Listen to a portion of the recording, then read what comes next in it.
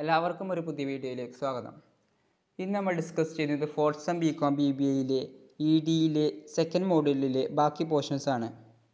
നമ്മൾ tax action benefits of MSMEs വരെയാണ് discuss ചെയ്തത്. ഇനി പറയുന്നത് ഇൻസ്റ്റിറ്റ്യൂഷൻസ് ഫോർ ഓൺട്രപ്രനീരിയൽ ഡെവലപ്മെൻറ്റ്.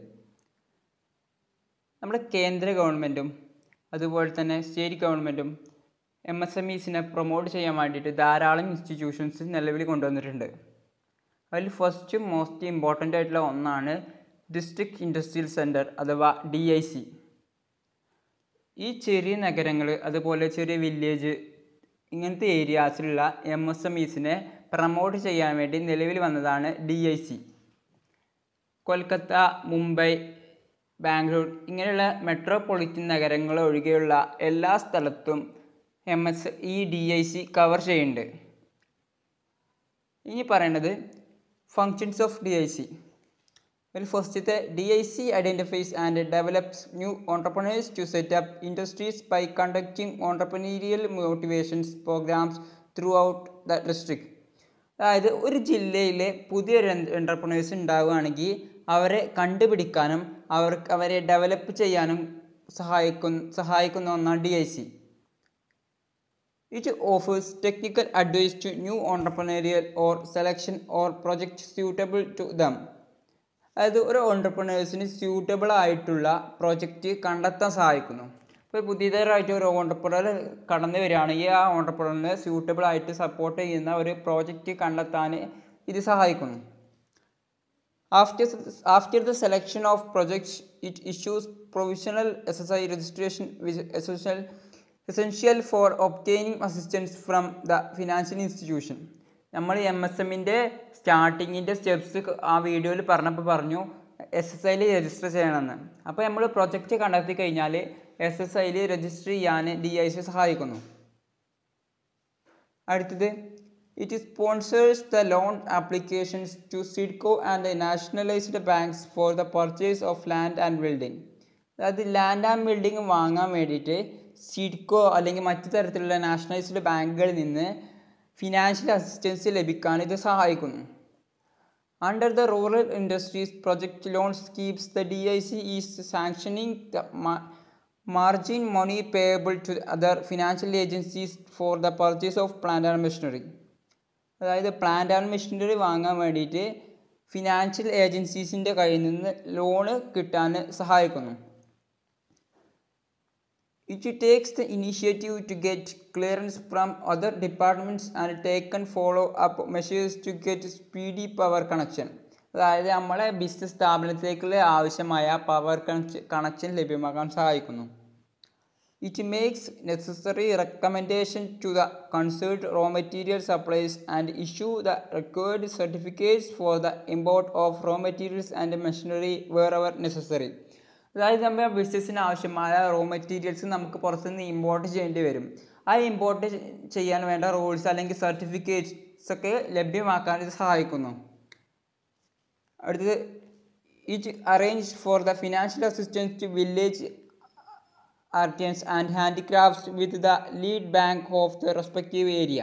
അതായത് പ്രത്യേക ഒരു ഏരിയയിൽ അവിടുത്തെ മാത്രം ഉണ്ടാവുന്ന ഹാൻഡിക്രാഫ്റ്റ്സ് അല്ലെങ്കിൽ അവിടുത്തെ വില്ലേജത്തെ മറ്റ് പ്രൊഡക്ട്സ് ഇതൊക്കെ പ്രൊമോട്ട് ചെയ്യാനും അവിടെ അത് ഡെവലപ്പ് ചെയ്യാനും സഹായിക്കുന്നു. DIC gives training to rural entrepreneurs and also assists other units giving training to small entrepreneurs. അതായത് പുതിയതായി വരുന്ന ഓൺട്രപ്രണേഴ്സിന് ട്രെയിനിങ് കൊടുക്കാൻ സഹായിക്കുന്നു. The scheme of self-employment for unemployment educated youth was introduced in 1983 and 84 throughout DICs. അതായത് നമ്മൾ ഈ പുതിയതായിട്ട് വരുന്ന കൂടുതൽ ഓൺട്രപ്രണേഴ്സിനെ ഈ ഒരു നമ്മുടെ സമൂഹത്തിലേക്ക് കൊണ്ടുവരാൻ DIC സഹായിക്കുന്നു. നമ്മളിപ്പോൾ പറഞ്ഞത് DIC എന്നാണ്. DIC എന്ന് പറഞ്ഞാൽ ചെറിയൊരു ജില്ലയിൽ അല്ലെങ്കിൽ ചെറിയ നഗരങ്ങളിലെ അതേമാതിരി റൂറൽ ഏരിയാസിലെ MSMEനെ സഹായിക്കുന്നതാണ് DIC. ഇനി പറയാൻ പോകുന്നതാണ് MSME അഥവാ SIDO, micro small and medium enterprises development organisation. അതായത് ഗവൺമെൻറ്റിൻ്റെ പ്രവർത്തനങ്ങളുമായിട്ട് കോർഡിനേറ്റ് ചെയ്ത് MSMEസിനെ ഡെവലപ്പ് ചെയ്യാൻ വേണ്ടി കൊണ്ടുവന്ന ഒരു ഏജൻസിയാണ് സിഡോ എന്ന് പറയുന്നത്. 1956 സിഡോ നിലവിൽ വന്നത്. ഇനി പറയുന്നത് അതിൻ്റെ ഫങ്ഷൻസ് ആണ്.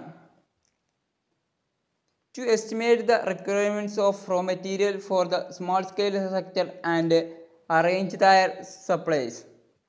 അതായത് നമ്മുടെ ബിസിനസ്സിന് ആവശ്യമായ റോ മെറ്റീരിയൽസ് കണ്ടുപിടിക്കാനും അതിനെ ഏതൊക്കെ രീതിയിൽ അറേഞ്ച് ചെയ്യേണ്ടതുണ്ടോ അങ്ങനെ അറേഞ്ച് ചെയ്യാനും സഹായിക്കുന്ന ഒരു ഏജൻസിയാണ് സിഡോ. To collect data on consumer items which are imported and encourage the setting up new units by giving the coordinate assistance. അതായത് കൺസ്യൂമർ ഐറ്റംസ് കളക്ട് ചെയ്യാൻ ഇത് സഹായിക്കുന്നു.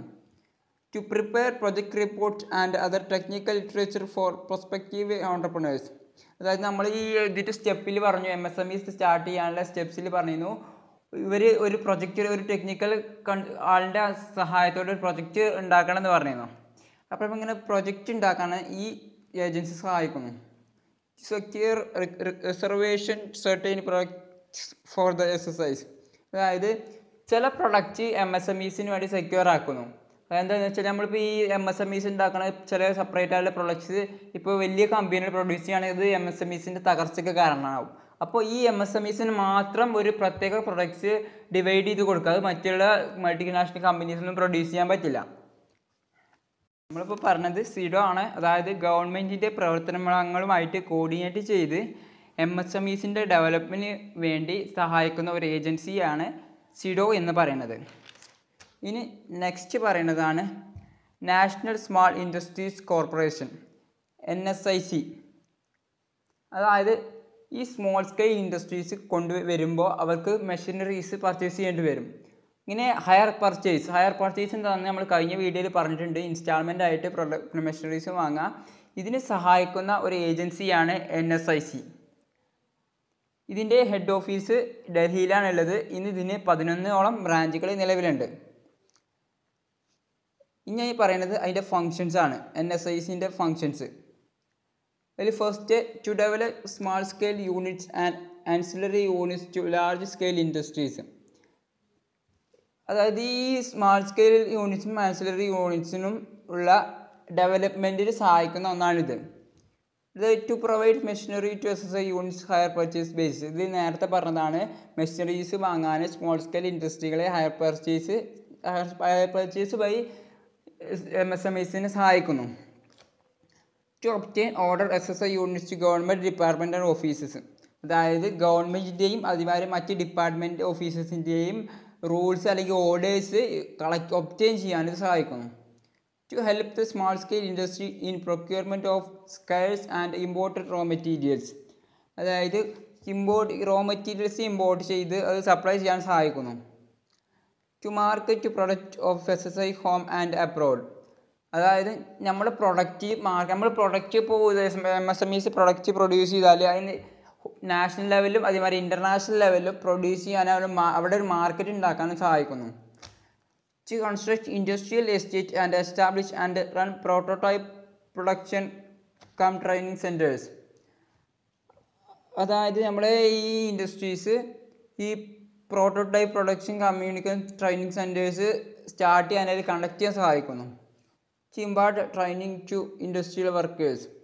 അതായത് നമ്മൾ ട്രെയിനിങ് പ്രൊവൈഡ് ചെയ്യുന്നു ഈ ഇൻഡസ്ട്രിയൽ വർക്കേഴ്സിന്. ഇപ്പോൾ നമ്മൾ പറഞ്ഞത് NSIC ആണ്. അതായത് ഈ MSMEസിനെ ഹയർ പർച്ചേസിന് സഹായിക്കുന്നതാണ് NSIC. നെക്സ്റ്റ് പറയുന്നതാണ് national alliance of young entrepreneurs അഥവാ NAYE. അതായത് ഈ യങ് ഓൺടർപ്രണേഴ്സ് ഉണ്ടാവില്ലേ, യങ് ഓൺടർപ്രണേഴ്സിനെ പ്രൊമോട്ട് ചെയ്യാൻ വേണ്ടി വന്നതാണ് NAYE. അവർ ഫോക്കസ് ചെയ്താണ് ഇത് നിലവിൽ വന്നത്. 1972 NAYE നിലവിൽ വന്നത്. എസ്പെഷ്യലി വുമൻസിനാണ് ഇവർ കൂടുതൽ പ്രാധാന്യം കൊടുക്കുന്നത്. വുമൺ എൻ്റർപ്രണേഴ്സിനാണ് ഇവർ കൂടുതൽ പ്രാധാന്യം കൊടുക്കുന്നത്. അതായത് ഈ വുമൺ എൻ്റർപ്രൈസിനെ കൂടുതലായിട്ട് ഇൻഡിപെൻഡൻ്റ് ആക്കുക എന്ന ലക്ഷ്യമാണ് ഇവർക്ക് കൂടുതലായിട്ടുള്ളത്. NAYE എന്ന് പറഞ്ഞാൽ യങ് ഓൺടർപ്രണേഴ്സിനെ പ്രൊമോട്ട് ചെയ്യാൻ നിലവിൽ വന്നതാണ്. അവർ കൂടുതലായിട്ട് വുമൻസിനെയാണ് ഫോക്കസ് ചെയ്യുന്നത്. വുമൺ എൻ്റർപ്രണേഴ്സിനെ ഇൻഡിപെൻഡൻ്റ് ആക്കുക എന്ന ലക്ഷ്യമാണ് അതിൻ്റെ പ്രധാനമായിട്ടുള്ളത്. ഇനി ലാസ്റ്റ് പറയുന്നതാണ് TCOs, technical consultancy organisation. Technical consultancy organisation എന്ന് പറഞ്ഞാൽ IDBI അതുമാതിരിയുള്ള മറ്റുള്ള ബാങ്കുകൾ കൂടി ഇനീഷ്യേറ്റീവായി എടുത്തുള്ള ഒന്നാണ് TCOs. അതായത് ചെറിയ കോസ്റ്റിന് തന്നെ ടെക്നിക്കൽ കൺസൾട്ടൻസി പ്രൊവൈഡ് ചെയ്യുക. MSMEസിന് ചെറിയ കോസ്റ്റിൽ ടെക്നിക്കൽ കൺസൾട്ടൻസി പ്രൊവൈഡ് ചെയ്യുക എന്നൊരു ലക്ഷ്യത്തോടെയാണ് TCOs നിലവിൽ വന്നിട്ടുള്ളത്. കേരളത്തിൽ 1972 TCOs നിലവിൽ വന്നത്. KTCO എന്നാണ് ഇതിൻ്റെ പേര്. ഇനി പറയുന്നത് അതിൻ്റെ ഫങ്ഷൻസ് ആണ്. ഒന്ന്, ഇൻഡസ്ട്രിയൽ പൊട്ടൻഷ്യൽ സർവീസ്, അതായത് പൊട്ടൻഷ്യൽ സർവീസിന് ഇൻഡസ്ട്രിയലിലെ പൊട്ടൻഷ്യൽ സർവീസിനെ സഹായിക്കുന്നു. Preparation of profiles and feasibility studies, അതായത് നമുക്ക് വേണ്ട പ്രൊഫൈൽസും അതേമാതിരി ഫീസിബിലിറ്റി സ്റ്റഡീസിനും അത് സഹായിക്കുന്നു. ഇവാലുവേഷൻ ഓഫ് പ്രൊജക്റ്റ്, നമ്മുടെ പ്രൊജക്റ്റിനെ കറക്റ്റായിട്ട് ഇവാലുവേറ്റ് ചെയ്യാൻ സഹായിക്കുന്നു. കണ്ടക്ട് EDPS, അതായത് ഓൺട്രപ്രണീരിയൽ പ്രോഗ്രാംസ് ഉണ്ട്, അതൊക്കെ കൂടുതൽ ഓൺട്രപ്രണീരിയൽ പ്രോഗ്രാംസ് കണ്ടക്ട് ചെയ്യാൻ സഹായിക്കുന്നു. Identify potential entrepreneurs and provide with technical and management assistance, അതായത് കൂടുതൽ പൊട്ടൻഷ്യൽ ആയ ഓൺട്രപ്രണേഴ്സിനെ കണ്ടുപിടിക്കാനും അവർക്ക് ടെക്നിക്കലായിട്ടുള്ള മാനേജ്മെൻറ്റ് അസിസ്റ്റൻസ് കൊടുക്കാനും സഹായിക്കുന്നു. Assisting in modernisation, technical upgradation and rehabilitation programmes etcetera, അതായത് കൂടുതൽ മോഡേണൈസ് ചെയ്യാനും അവരുടെ ടെക്നിക്കലായിട്ട് അപ്ഗ്രേഡ് ചെയ്യാനും അതുപോലെ റീഹാബിലിറ്റേഷൻ പുനരധിവസിക്കാനുള്ള പ്രോഗ്രാംസിനും ഇത് സഹായിക്കുന്നു. Undertaking market research and surveys four specific product, അതായത് സ്പെസിഫിക് പ്രൊഡക്റ്റിനെ മാർക്കറ്റിൽ റിസർച്ച് ചെയ്യാനും സർവേ ചെയ്യാനും സഹായിക്കുന്നു. Offering merchant banking service offer ചെയ്യുന്നു. ഇപ്പം നമ്മൾ പറഞ്ഞത് TCOs, ടെക്നിക്കൽ കൺസൾട്ടൻസി ഓർഗനൈസേഷൻ, IDBIയും മറ്റ് ബാങ്കുകളും കൂടി ഇനീഷ്യേറ്റീവായി എടുത്ത ഒരു പ്രോഗ്രാമാണ് TCOs. ചെറിയ കോസ്റ്റിന് ടെക്നിക്കൽ കൺസൾട്ടൻസി MSMEസിന് ലഭ്യമാക്കുക എന്ന ലക്ഷ്യമാണ് ഇതിനുള്ളത്. ഇന്ന് നമ്മൾ പറഞ്ഞത് ഇൻസ്റ്റിറ്റ്യൂഷൻസ് ഫോർ, അതായത് promotion institutions of MSMEസിനുള്ള promotion institutions ആണ്. അതിൽ ഫസ്റ്റ് പറഞ്ഞത് DIC ആണ്, പിന്നെ പറഞ്ഞത് NSIC ആണ്, പിന്നെ പറഞ്ഞത് NAE, പിന്നെ CDO. ഇന്നത്തെ വീഡിയോയിൽ നമ്മൾ ഇത്രയേ പറയുന്നുള്ളൂ. എന്തെങ്കിലും ഡൗട്ടോ എന്തെങ്കിലും അഭിപ്രായം ഉണ്ടെങ്കിൽ താഴെ കമൻറ്റ് ചെയ്യുക. നിങ്ങൾക്ക് ഈ വീഡിയോ ഇഷ്ടപ്പെട്ടെങ്കിൽ ലൈക്ക് ചെയ്യുക, നിങ്ങളുടെ ഫ്രണ്ട്സിന് വേണ്ടി ഷെയർ ചെയ്യുക. നിങ്ങൾ ഈ ചാനൽ ഇഷ്ടമാണെങ്കിൽ ദയവേത് സബ്സ്ക്രൈബ് ചെയ്യുക. മറ്റൊരു വീഡിയോയുമായി വീണ്ടും കാണാം. Signing off.